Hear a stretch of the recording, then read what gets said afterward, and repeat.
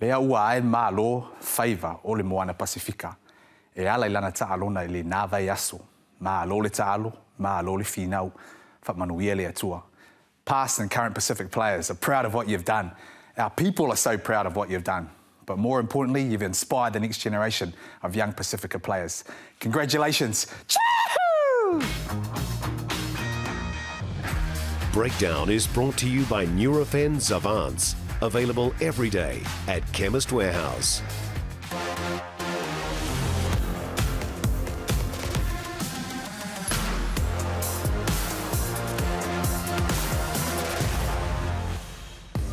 Tēnā koutou katoa, malo elele talofa lava, and good evening. Welcome into the breakdown for another week. Joining you today, the usual suspects, Sir John Kerwin. We're very lucky to be joined by a very special guest, Whaono Ken Laban and Mills Muliaina as well. Want to hear another one of those chahoos, Mills? That was so good. I tell you, it's a lot different when I've got a bit of alcohol in me. The old throat's rolling around a bit much at the moment. But what a wonderful weekend, also for Moana Pasifika. So proud, and I'm sure, Whaono, you would be too. Mm. Yes, well, it's been a heck of a journey for them in a very short period of time. For them, I think, you know, given the nature and quality of the New Zealand teams, there weren't too many of us were picking that they would beat any of the New Zealand teams, and that we would have to wait until the Trans-Tasman part of Pasifika before they could record a win. But tremendous circumstances on the weekend. They showed a lot of heart, great effort at the end, and a well-deserved victory. To celebrate what happened with Moana Pasifika on Friday, we need to look back, don't we, JK, at some of the giants that you would have played with in the past. Yeah, I mean, for me, it's just, I mean, I want to see this translate into better international results, and I think that's going to happen. You know, I wouldn't put it past Samoa, Tonga and Fiji performing way better. But Pasifika has been such a big part of my rugby career. I mean, I started with the great Joe Stanley, you know, who made me the player that I was. He had the ability, Ken, to pass the ball for 30 yards and it would stay at the same speed and same height. And I used to run on and off it. He was the first guy that I sort of really was in fear of. I was glad he's on my side for tackling. Then Inga, you know, Ronnie Clark, and then towards the end, John Olomu, you know, he came along and I took one look at him, Ken, and said, time to retire, JK. Time to retire, son. I mean, this is the first ever rugby superstar, you know. He was, Robin Williams, the comedian, loved him, you know. He opened so many different markets, and he was from Tongan descent, Mills. Yeah. It's pretty awesome. I think for me, and particularly the fact that it's so inspirational, because as a youngster, you grow up, and I grew up in Invercargill, where there's predominantly European people there, but although I'm from Samoa, so I used to always look up to the likes of Ronnie, the Michael Jones and that, and along the way you kind of forget your heritage a little bit. It wasn't until I came up to Auckland, and that's why I mean it's so empowering what they've actually done, because of the fact that you know, you're inspiring the next generation to grab hold of not only their culture, but also you know, be one of these guys that we're seeing on screen. I've got a question for you, Ken. So was Brian Williams the first Pasifika player to play for the All Blacks? No, he wasn't. Walter Batty, Tongan, was the first Pasifika player to wear the All Black jersey in 1928. Frank Solomon was the first Samoan in 1931. And Arthur Jennings was the first Fijian in 1967. And it was interesting, JK, when you raised Ronnie's name in that previous conversation, and we talk a lot about the giants of the Pasifika community that have been involved in rugby. So there's a very famous Samoan team in the 60s in Wellington. Mene, Bernice Mene's father, Yafeta Clark, Ronnie's father, Falefasa Umanga, Tana's father, Tiatia Yeti Tiatia, Filo's father were involved with that team, and in fact Filo's father, Tiatia Yeti Tiatia, he was the first Samoan to play senior club rugby in Wellington. He was also one of the founding fathers of the Wellington Samoan rugby movement in 1973. And watching the image of Filo in the coaching box, I was thinking about his dad. If you're watching, Malo Lava lo Fionga Tia, Malo Lava Soifongai, and just to acknowledge that he was part of a wonderful generation. And on that subject of a guy, Yeti Tualola, whose two grandsons Salesi Rayasi and Sean Stevenson, who were first cousins. Their mothers are sisters, and they're Yeti's daughters. So you know, when we talk about Sir Brian Williams and Sir Michael Jones and those that are involved, and Sikope Kepu, the captain of this Moana Pacifica team, plus Philo and Aaron, you know, they do absolutely. There's a wonderful heritage and a wonderful contribution by previous generations that have established Pacifica, and, you know, all credit to the New Zealand Rugby Union. Looking forward to having Mark Robinson in here later in the program to talk about this, because as Mills said, this represents progress, that represents hopes, and at the risk of sounding corny, this represents everything that we hope that people will take out of a Moana Pacifica team like this, to win against an established opponent. Mills, does it translate into international results, which is what I'm hoping? Oh, I think it will one day. I think this is the start, and, you know, the next generation that are coming through and what these guys have done, definitely it should. Next World Cup? Not the next He doesn't want to say. One after? He doesn't want to say. We're going to continue this conversation, but first, how good were the crowds over the weekend? We will see it soon, but we're crossing the Tasman to the SCG, the Sydney Cricket Ground, because take a look at what happened over there. This guy, Buddy Franklin's 1,000th goal in the AFL. Take a look what happens after he nails this, guys. I reckon you'll love it, JK. Oh, man, that is crazy. How good. The game wasn't over. Was that the final shot of the game? It wasn't over. It took them half an hour to clear the field so that they could get play back underway. Absolute scenes. That's amazing. I remember having a day like that at the Ranfurly Shield when Auckland won it. The crowd just came on. It was just this amazing sort of, I don't know if it was a celebration. Canterbury? Yeah, it's crazy. We used to go on the field back in my day, eh? Our day. Our day. They didn't come on and punch you, did they, some of these crowds, were they? No. You sure? No, I got off there pretty quick. They went for someone bigger like David Kirk. Well, expect the unexpected when you're playing a game of footy, and that's exactly what happened in Littleton, New Zealand. You'll like this one too. Watch out! Jesus!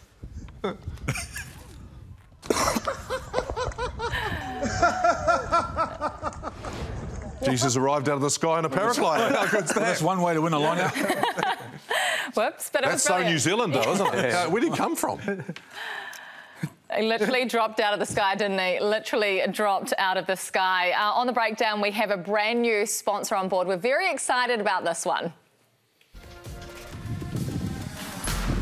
Super Rugby with Nurofen, available at Chemist Warehouse. Now, we've talked about the giants of Pacifica Rugby, but we have to talk about the spectacle and the rugby that we saw on Friday night. Mills, you were there, and Moana, they stayed in it the entire time. They were so close, and then they won it in Golden Point. Oh, and just the way they won it, the fashion they won it at the end. You know, the Hurricanes, you know, obviously won the toss for Golden Point. You know, they sort of attacked and went down in their own sort of 22. But then, you know, to turn it over and go all the way, you know, down the other end and win it like that was, you know, absolutely amazing. You were there too, Kirsty, but on the sideline, I wish there was more crowd, and it seemed like there was, because you know, the elation and the music and how proud these guys were, so awesome. So and you look at that. I mean, you talk about Tia. Ken and the way they've spoken about the culture that they've built within this team, and to finally get over JK, I mean, a little bit earlier than what everyone has expected, but so good. Yeah, I've noticed both with the Fijian Drua and Moana Pacifica that for me it's like they're building confidence. They don't seem they're in the game and then they hang in there and they seem to build confidence, and that last try for me was just, wow. Now we can believe. And I noticed that with the Drua too, Ken. Sometimes when the game's over, it's when they sort of go, wow, you know, we're better than this, and they really kick on. But, you know, I think including them has already paid off. And I think a win like that for Moana Pacifica is just going to go, right, they're here for good. We need to try and make sure that there's not financial or any other problems off the field that's going to stop them moving forward now, Ken. Yeah, well, occasionally over time we hear patronising and condescending comments about certain type of athletes who are talented but sometimes lack the effort. And one of the things that I was really, really impressed with Danny Toala's effort at the end of the game is that doesn't require any talent to do what he did. That's just him. That's all effort. and it was in extra time. Somebody had to make a play. Out of the 15 in the Hurricanes and the 15 at the thing, and my understanding is it was Henry Stowes who had a stormer of a game, stole the ball at the breakdown, 75 metres up the other end, and he stayed in the chase. Danny Tuala, here's an image of this. So you don't need any talent for this. You just need to have the right attitude and be prepared to put in the effort, and you get rewarded. Fantastic finish. And we wouldn't have had Mills's intro tonight if it hadn't been for Danny Tuala in that effort. There's so much to admire in the way that they won that game. And also, to get them to that point, to Golden Point, they were penalised off the park. They had hardly any possession, and the Hurricanes, had a lot of territory as well, so they had all the ball. But to get them into that last 10 minutes, to go back to your point, JK, that inspired them. They were almost slipped. Well, that actually didn't inspire them because they were right in the game. They were hitting bodies like there was no tomorrow. But to finish the way they did, so great. And there'll be a bigger crowd back at Mount Smart Stadium on Tuesday when they take on the Blues. You'd think, JK, after this inspiring performance. Yeah, and look, I think what we're starting, when you talk about Super Rugby, if I asked you how they play, how do the Crusaders play, everyone will tell you. How do the Blues play? Everyone will tell you. How do the Hurricanes play? And the Hurricanes and Blues are probably closest from an expanse point of view. But Moana Pacifica are starting to get, how do they play? Yeah. They're going to hit you. They're going to hang in the game. They're going to be really physical. They probably need to be a little bit more disciplined, but they can sort that out. So we know that on Tuesday night it's going to be fireworks. We don't know what sort of teams are going to play because we're playing each other midweek, and there's also games coming up, so that might be a bit interesting. Let's just say, for example, just offering up some thoughts here, let's just say they win 4 more games this year. Against Ken? And whatever. Let's just say they win 4 games. All of a sudden, their key players are talked about as potential Super Rugby players, potential professional players anywhere in the world. Yeah. That will be a test of their resilience. That will be a test of the contracting situation. That will be a test of a whole host of things, initially. And I was quite, as you know, I was quite vocal in my frustration over what I thought was an unfair playing field with regard to them not having access to all the top players in the game. But if they start producing performances like that in the end, well, you take... If you were to ask me who's been the best number 8 the first couple of weeks in the competition, Henry Stowes in the conversation. Totally. I totally agree with that. And I think that's interesting moving forward. I disagree with you, Mills. I think that actually we will see a benefit straight away at international rugby. I think especially from the Fiji Drua. We know they've got world-class backs, but their forwards having to do week in, week out, I think is going to be good. And I'm also hoping that some of this stuff will translate straight into international rugby. But I think there are the challenges moving forward. You're right, Ken. There are the challenges moving forward. But also, on the positive, maybe some players might want to come home if we can lift the contracts a wee bit. Some of the Pacifica that are already in Europe, we can get half of them home. Wow, that's got to be pretty special. Charles Spieltag. We could keep talking about this all day, couldn't we? But we move on to the Blues game. They just got across the line, and every time the Blues win, JK is a very happy man. But I've got a question for the 3 of you. Are we convinced by the Mills? Are we convinced by this Blues outfit? We're still not. I think there's still a lot to go. I think... Hey, Millsy! And to be totally honest, I mean, they...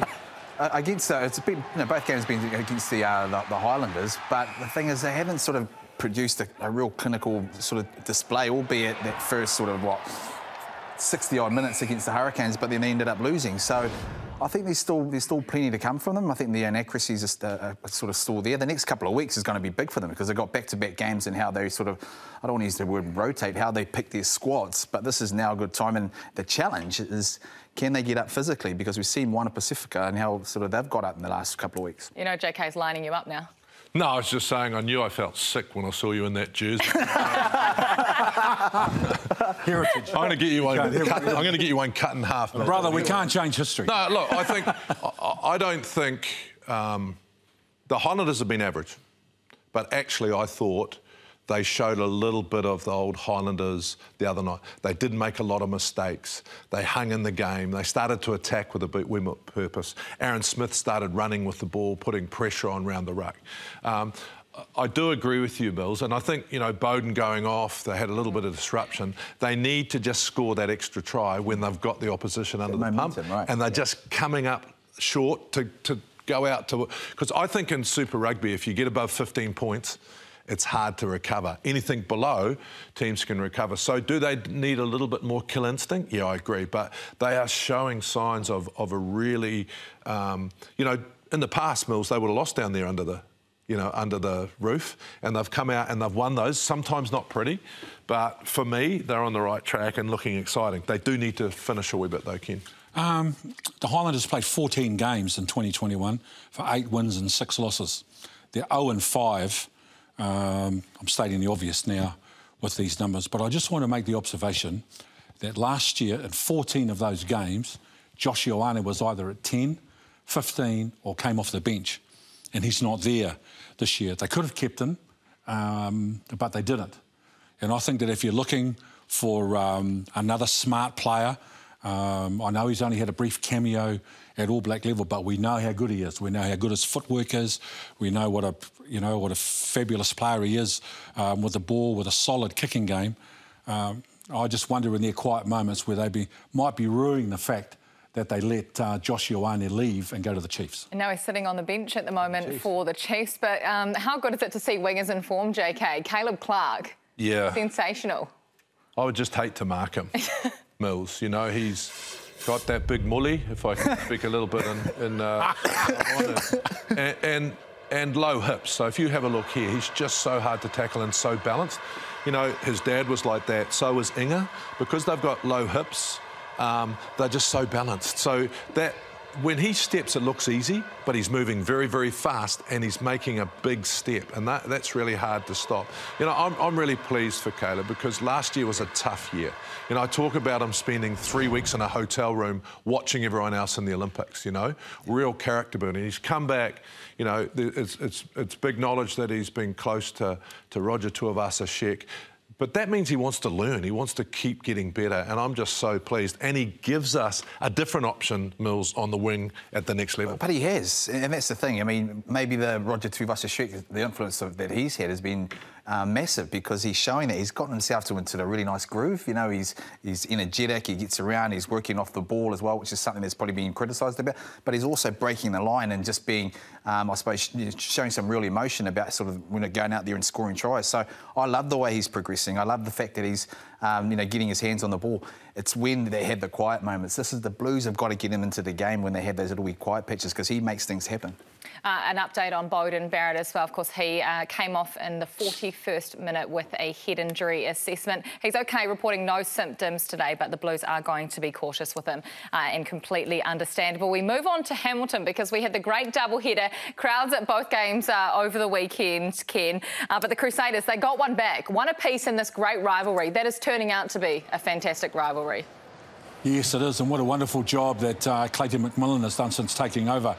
Bearing in mind he took over the team after previously having an 0-8 record under Warren Gatland. He's done a terrific job, got them into the final last year, but very, very competitive this year in all of the games that they've played. And obviously playing the Crusaders on any day is a tough ask. And the Crusaders were too good this weekend, but we've seen enough from the Chiefs to see that they can be a threat this year. Talking about Caleb Clark, how good was that Sevu Reece try? Yeah, outstanding. And interesting, he came off the bench and made a huge impact. I don't know if that could be something in the future that we need to think about. Look, I think the Chiefs didn't play well enough in the critical moments, Mills. I thought they were outstanding at times and they dropped the ball a couple of times when they'd made a couple of line breaks. And against the Crusaders, you have to play for 80 minutes and you've got to take every opportunity. And I think especially 2 of those errors at the wrong time just let the Crusaders off the hook. If you're going to beat the Crusaders, they have to be under immense pressure for 80 minutes. Just over 20 minutes to go. They're right in the game. I think 15-12 to the Crusaders. What happens, and you spoke about in terms of the Blues. When you get to that scoring a try, they score that Sevu Reece try, but what do? They back it up again with another try. And now that arm wrestle that you've had for the majority of the game, 60-odd minutes of the game, the game's blown out and you think, well, I'm chasing it now. And so the Chiefs ended up having to chase it. But what do the Crusaders do? They turn up another level and they say, well, we're going to work off your mistakes and then we're going to grind this game down. And that's the quality of the Crusaders. So that's where they're at their absolute best. When, you know, other teams, you know, can't seem to do that. It's a different type of level. And that's where they got them in the end. The Chiefs were impressive. I like the way they worked their set-piece moves, particularly off scrum. But it was that period, you know, 20 minutes to go, where they just ramped it up and they were really, really clinical, the Crusaders. I mean, losing Retallick's never that good, but, you know, I thought Barrett was really physical. You know, I know that he's probably not as tall as a lock. He's one of the shorter locks, and I know that he's been trying to work on his physicality, but I thought he was really good for long periods of time, just doing the hard yards, making big hits, carrying the ball hard. So I thought he was a really important replacement. He's not a replacement, he's obviously an All Black, but not having Whitelock out there, he really stood up and brought something a bit different. What I think is, you know, we've spoken about locks in the past. Who's the third lock? What are we going to do about, you know, is it going to be a loose forward that covers? He was good. Well, talking about the lock-loose forward battle, Ken, what do you think of Tupai Va'i and playing him at 6? Well, that's still a big question mark for us, isn't it? Like the players that have been tried at 6, Shannon Frizzell, Ethan Blackadder, Makiri Ioane, and then last year, a tremendous season of progress and development for Tupou. You know, defensively, he's a big unit. Very nice, got very nice soft hands for a big guy as well, and we all know that he can carry hard. So I definitely think he needs to be there or thereabouts, particularly if we want to get big, strong and physical against those Northern Hemisphere teams that dusted us up last year. You don't agree, JK? No, I totally agree. Frizzell and Tupai need to be the 2 6s and just move forward with it. And I'm saying that because, you know, that Akita, I think, is outstanding, but he's injured. And I just think you put these 2 boys and let them go head-to-head for the 6th jersey. And I think you keep, after Scott Barrett's game on the weekend, you say, you know, you're our 3rd, and we've got some young guys coming in, that's good. But those 2 boys, I like them. I think Frizzell's been strong as well. And we need that hard, you know, that hard ball carrier, but we also need that sting in defence. Mels, I want to talk to you about the fullbacks because we're always talking about Jordie Barrett and pumping him up and how good he is, but Will Jordan must be the form fullback in the competition right now. Seriously. They just keep battling out those two, Jordie and Will. I mean, what he did against the Chiefs, so we all know what he can do, you know, on attack with ball in hand. He makes breaks, keeping the ball alive, but what really impressed me was how many turnovers he got. Look at that. Like, I mean, there's no way fullback should go in there, mate. Don't bury your head in that sort of stuff, but he did it 3 or 4 times. And then he still has the ability to be able to finish. His speed and his work rate. So again, similar to Caleb Clark, he's finding a real groove, but he's at the top of his game, and the way he's playing is amazing. JK, no? Well, no, I'm shaking my head, Mills, because I'm really worried that we're going to go, righto, well, Jordie and Will are playing well, so let's put one on the wing. That's what I'm worried about. And I think we need to have that sort of internal competition. The only thing against Will is he can't kick a goal from 55 metres in a test match. And that might give Jordie the edge. But I'm worried that they're going to go, they're both really good. We need to put them on the field. So we're going to put Jordie on the wing. So I'm worried about that because I don't think it's what we need to do. 18 test matches to go. 18 test matches to go. You're going to love hearing Israel Dagg, Corey Jane, Ben Smith. They started that. They started that whole the logic thing. Was that Mills, you probably the high ball. Yeah, the whole thing was we're a back 3 now. It doesn't matter where you play. But I'm just not sure about combinations around that. Do you guys want time for the trivia question? Because we've got to jump in. If we want to do the trivia question today. I thought with the Chemist Warehouse and Nurofen, I was trying to get rid of this because it gives me a headache. You know where the Nurofen is, JK. You shouldn't be worried. You always get this question right. It is time for the trivia question. And remember, you can play along at home as well. We love it. This one, a little bit of an ode to heritage round over the weekend. Your question is, who's won the most Super Rugby titles as a player? Which player has won the most Super Rugby titles? I reckon I'm backing Ken for this one. Is that a hint? Is that a hint? Do you want me to answer now? Not yet. You can have a think about it. You can have a think about it, and so can you at home as well. But before we go, we've got a beautiful piece about David Havili playing his 100th match on the weekend, and it wasn't easy. He's a great story of resilience. Yeah, I definitely had my doubts. Like, it was probably after the first club season and not making the under-20s, and then, you know, sort of sat down with mum, like, and just said to her, like, this, you know, it's probably it, around not being able to get to the next level. Like, I gave it a pretty good shot. Small town, Motueka, and it's a place that I hold very close to my heart, and I love going home and seeing my friends and family. So yeah, a lot of backyard rugby with my brother, and heaps of, I guess, mates that played a lot of sports, so there was always something to do back home, and probably set me up in a way around just getting myself out there and trying different things, and fell in love with the game of rugby really early. And, you know, with Dad playing a lot of rugby, it sort of pushed me to play the best I could, and being able to step outside my comfort zone and going to boarding to Nelson College was great as well. You know, I met a lot of my close mates that are in this team today. So got Mitch, Drummond, Ethan, Quinn. So they were all there when I went to Nelson College, and, you know, definitely one of the first hurdles I experienced in my rugby career. Like, expecting to go over there and play a lot of first 15 rugby, but, you know, it wasn't to be. And back then there's a few eligibility rules that come into play, and, you know, when I was that young I probably couldn't see the other side of it. You know, I was coming half an hour down the road from what, you know, not coming out of the area. I was just moved to I guess a bigger school that gave me another opportunity, so I was pretty frustrated, and led me to playing a lot of thirds rugby, and I guess I played a few senior B games as well when I was still at school. So in a way, it probably just grew my hunger a lot more to prove to them that I wanted to be there. David Havili is now on the field. Here's a little show and go. Used to tell me that I couldn't, that's my motivation. Definitely had my doubts. Like, it was probably after the first club season and not making the under-20s, and then, you know, sort of sat down with mum, like, and just said to her, like, this, you know, it's probably it, around not being able to get to the next level. Like, I gave it a pretty good shot.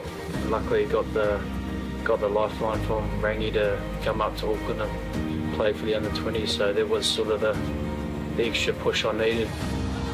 Wrapping around. Todd Blackadder gave me the call, and obviously didn't have his number, so yeah, just remember him saying, look, we've got a spot for you for the wider training group, and, you know, we'd love for you to come and join us, and we've seen you play the last couple of games for Tasman, and we're really excited to have you down.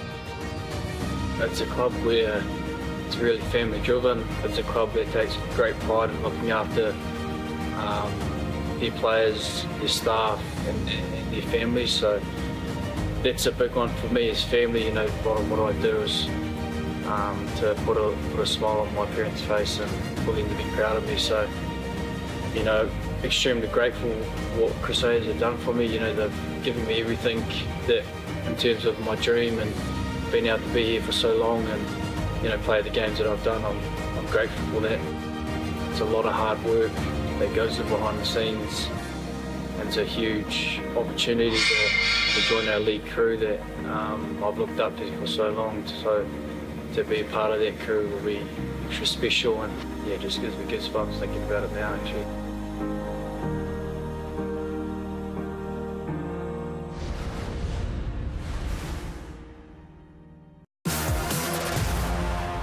That was great. Welcome back into the breakdown, and as you can see, we've got another special guest joining us on the panel from New Zealand Rugby, the CEO, the big boss, Mark Robinson. Welcome into the program. You're in the hot seat straight away because you've got our trivia question to answer.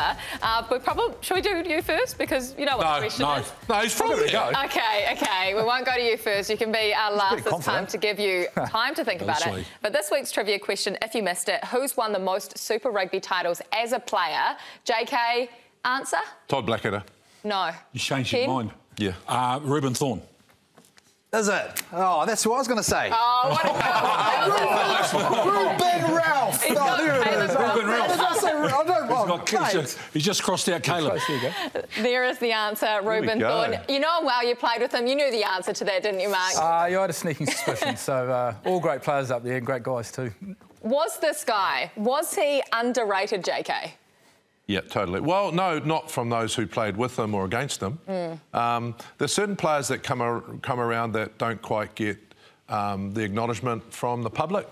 Alan Houston, one of the greatest fullbacks I ever played with, Ken. Yeah. Petoni. Oh, unbelievable. He was so gifted. I remember one day on the field, he got the ball and at the same time he dropped it to his foot and kicked it through for me.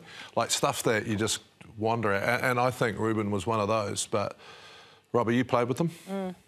Yeah, I mean, he was a great leader through that era that we saw there. Really, when he won a lot of those titles, so solid and dependable, you know, performed on the big stage, calm, great leadership. So yeah, and had a team anthem named after him as well. So what more do you want? You still remember the song? It was pretty straightforward, not too many lyrics to it. So yeah, I do remember it. Yeah. Come on, give us a turn. Well, since we've got you here, we've actually got a surprise for you. So we're going to roll back some of your great moments because, of course, you played a bit of Super Rugby yourself, won a couple of titles too. You remember this like it was yesterday? Not quite yesterday, but yeah. Semi-final, was it? Semi-final against Holland, maybe? 2002. Yeah. That's a great dive. Yeah. This with a little show and go. Yeah. Didn't have to. Two in a row on the right edge, Robbo. Oh, yeah. That was forward, though. That was forward. You wouldn't have got away with that. That would have been TMO today. Well, he's a solid achiever. Good memories, though?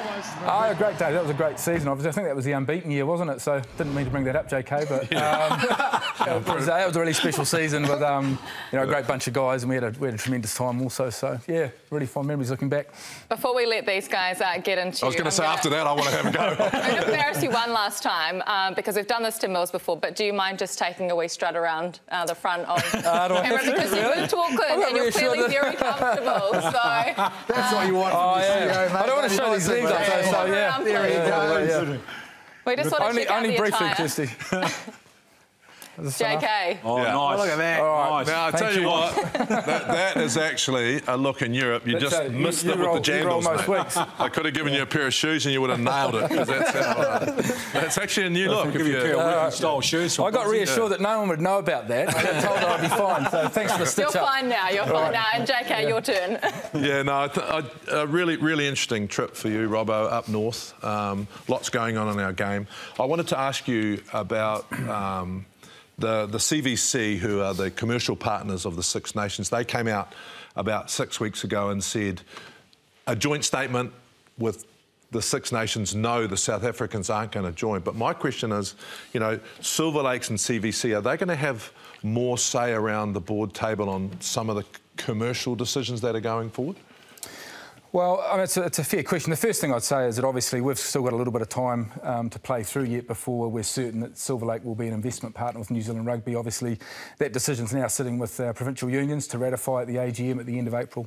On the basis that it may well come to fruition, we've been pretty clear that you know, Silver Lake would be an investment partner associated with a lot of decisions and strategy associated with the commercial side of the game.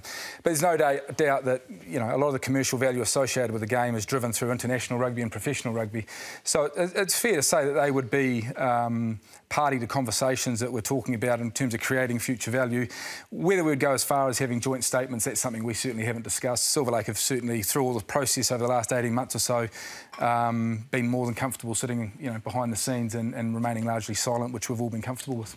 Well, I thought it was a done deal, mate. So are you confident it's going to go through with the NBC? I mean, what are you hearing?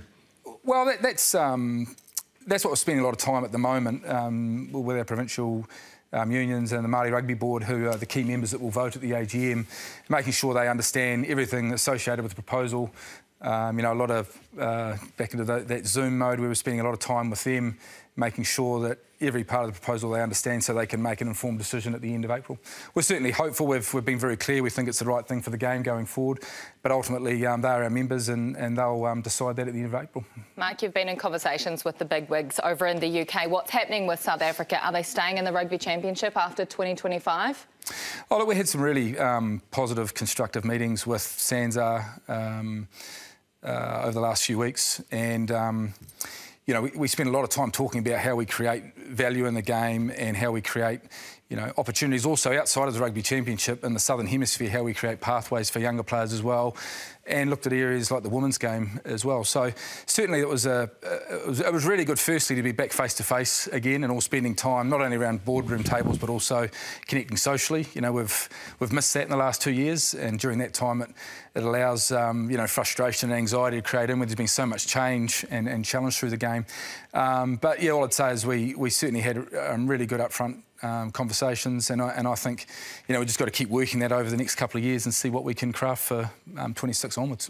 Rob, I want to talk about that women's game, because we've seen in the end of year tour, how much of a bigger gap it was between the Black Ferns and what happened over there.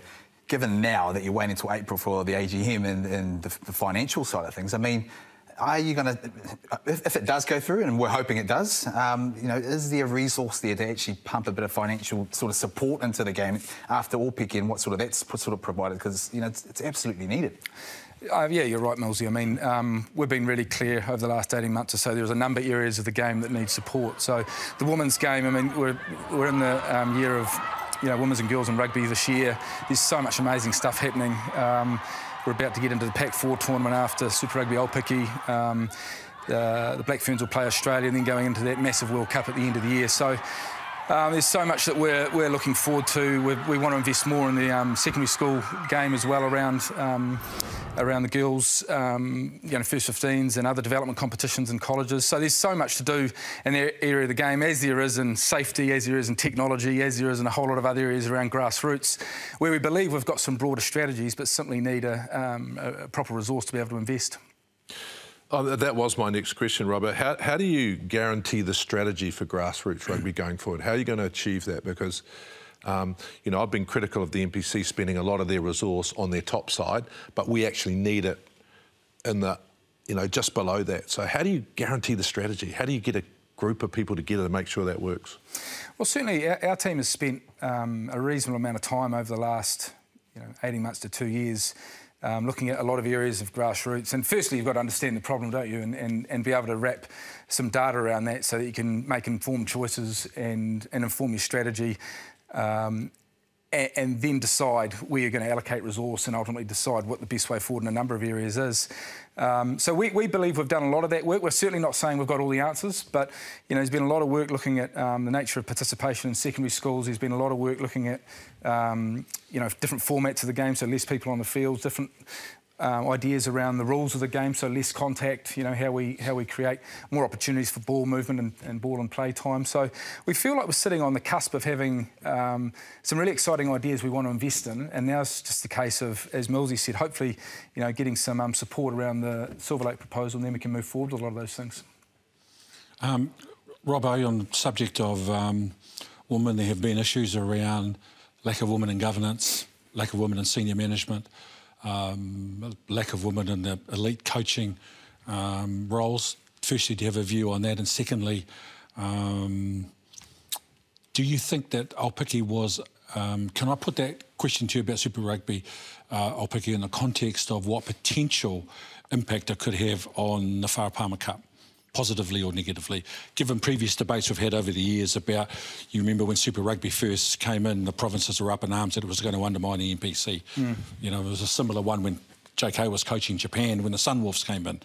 He was worried when his position as head coach that would undermine the integrity of the Japan top league. So, I just wonder with the success of Aupiki whether it will be at the expense of the Wharapama Cup, which has been a tremendous success in the last couple of years.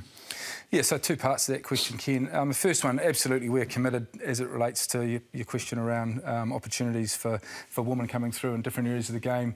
Absolutely, we're committed to diversity and inclusion in our game, and believe that we're doing a lot of good work at the moment trying to make sure we create those pathways. And that extends to other areas such as ethnicity that we talked about before, around Moana Pacifica and the Drua coming into Super Rugby, obviously, but other opportunities for pathways there as it regards to ethnicity. The second part of the question, I guess, when we talk to our players and we talk to our high performance people and community people with regards to Super Rugby Aupiki, we felt we needed, in relation to the highest levels of competition for the Black Ferns and international rugby, opportunities for pathways and to play at a higher level, similar, I guess, to what Super Rugby provided all those years ago in terms of the next stepping stone. So that was the main rationale for that decision. And I think we'd have to all agree the concentration of talent across those 4 teams has meant we saw a high standard play in preparation for the international windows coming up.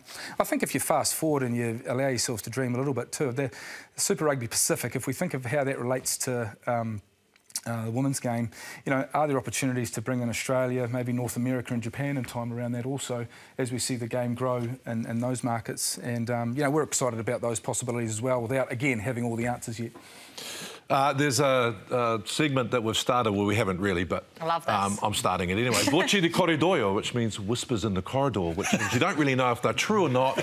But I'm just wondering if you've heard these, Robbo, that Sir Graham Henry is going to be helping our Black Ferns as selector, and Sir Wayne Smith, he's not a knight yet, but I'm going to call him, I call him Sir Wayne. Yeah.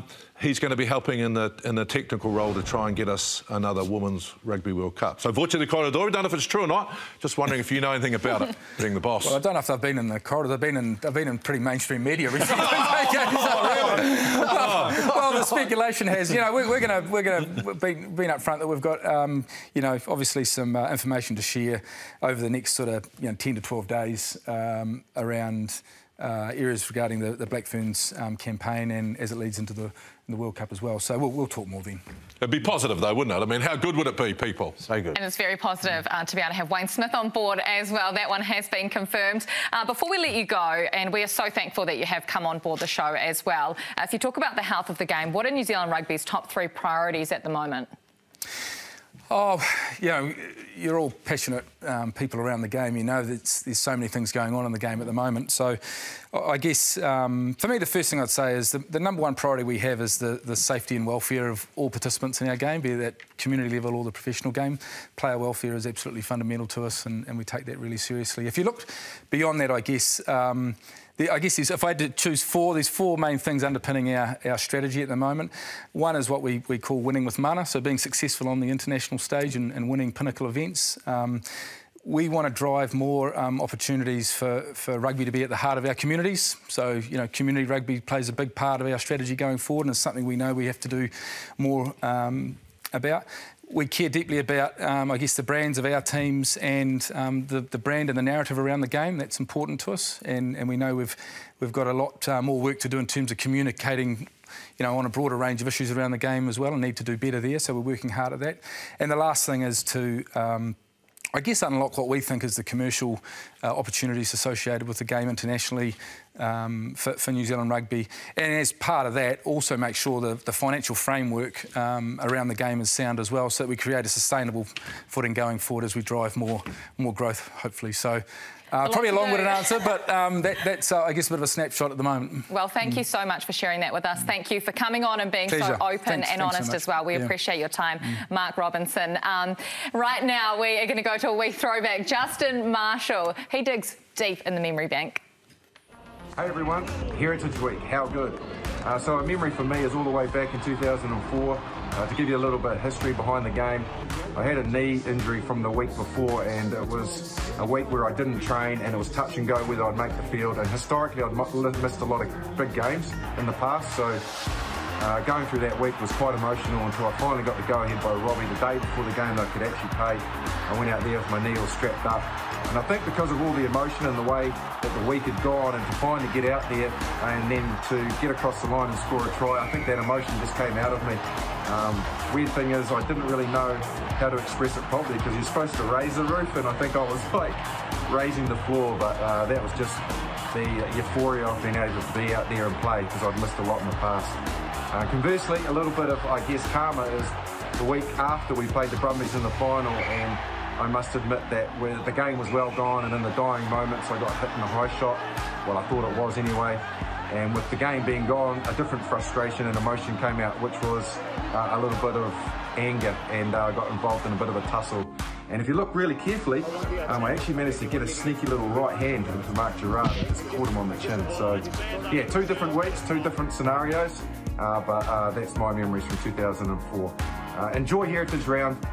Such a good concept. Cheers.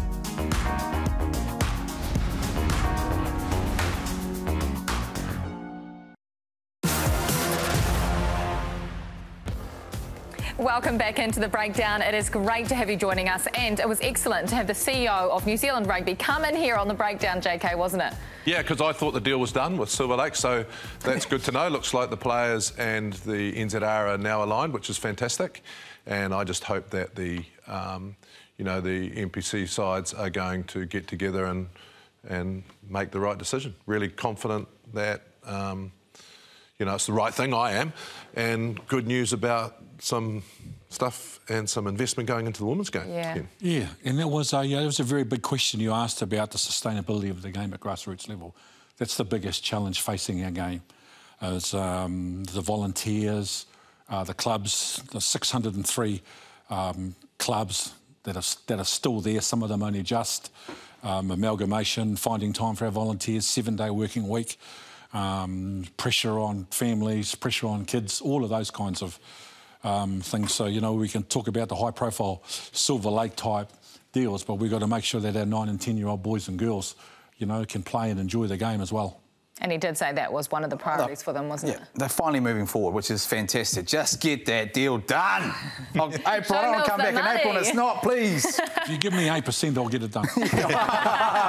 I'll do it for 5. I'll do it for 2. Seriously. We've got more rugby coming up. This week, we have 4 games of rugby on New Zealand soil. Tuesday, we only have to wait 2 more sleeps. JK, you get to see your Blues back in action, so you'll be happy. Taking on Moana Pacifica. This is 2 games for them, Tuesday and then Saturday. So how do they skin this cat? Which players are we going to see out there? I don't care. I just love midweek footy. Mills, how good is it? What else are you going to do on a Tuesday night? Exactly. Get out there and get it done. Have some chips, Mills. Them to agree on a game on Saturday at Mount Smart and said, hey, double points. Why couldn't we have that? Have time to recover? Oh, you only wanted 1 game to do. Yeah. Look, I think it's going to be interesting. To get back to your question, Kirsty, do they play the guys that haven't had a run both sides? I would say that if you're a betting man, Ken, you look at the table and go, is this going to be worth actually putting a whole side out there, or do you put your half side out there?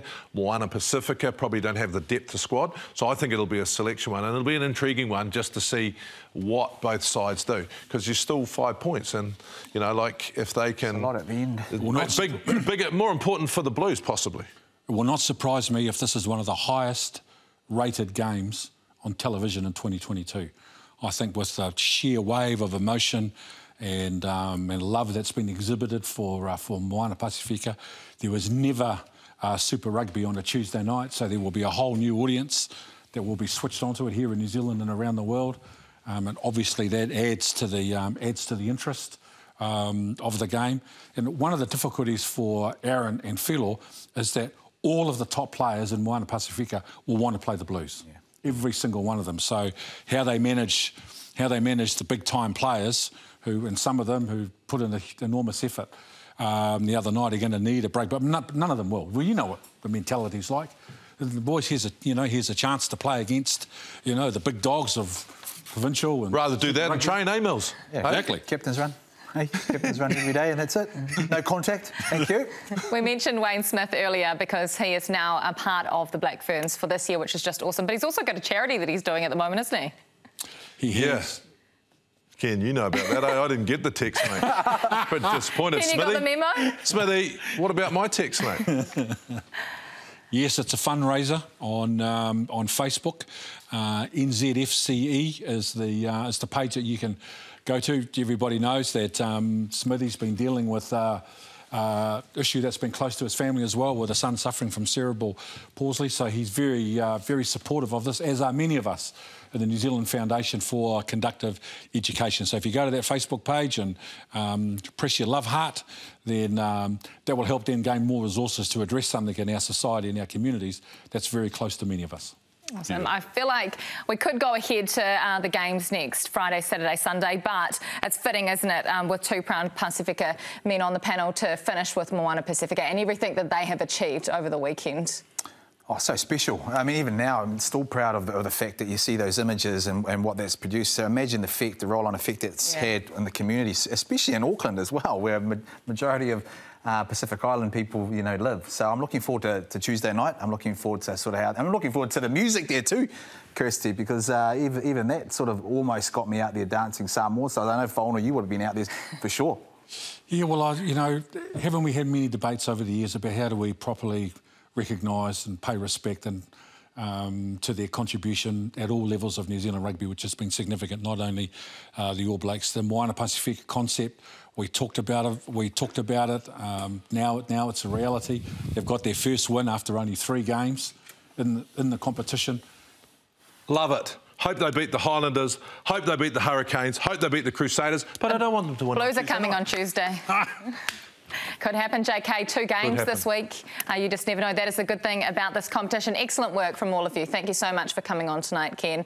And we'll see plenty more of you as well. And thank you at home for joining us, for tuning in every Sunday. We do hope you enjoyed the program, and we will see you once again next Sunday. Enjoy the game on Tuesday. Around the corner for Tima Whanganuku. And away is Almore. Lead by Almore is going to score, is he? Yes! Clark busting his way through. Caleb Clark too big, too strong, and under the bar he goes. Moana Pacifica scored! Solomoni Funaki! Made it hard for him. Away goes to Barrett. Oh, Bowden Barrett. Brilliant as always. Turn the Hurricanes around. What's the chest like? It's magic! Danny Koala, can you believe it?